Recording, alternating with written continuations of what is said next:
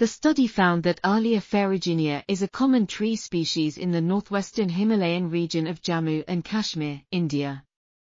It is found at altitudes ranging from 1800 to 2400 meters above sea level. The study also determined the composition and community structure of Olea forests in this region. 5 distinct communities were identified based on the presence-absence data of different species. The most abundant species was Olea ferruginea, which accounted for 362 individuals out of the total 1,333 individuals of trees recorded. The study also found that the species richness and diversity indices varied significantly between the communities. This study provides valuable baseline information regarding the composition and community structure of Olea ferruginea in the northwestern Himalayas of Jammu and Kashmir.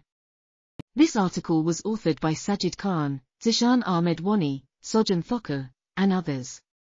We are RTCLTV, links in the description below.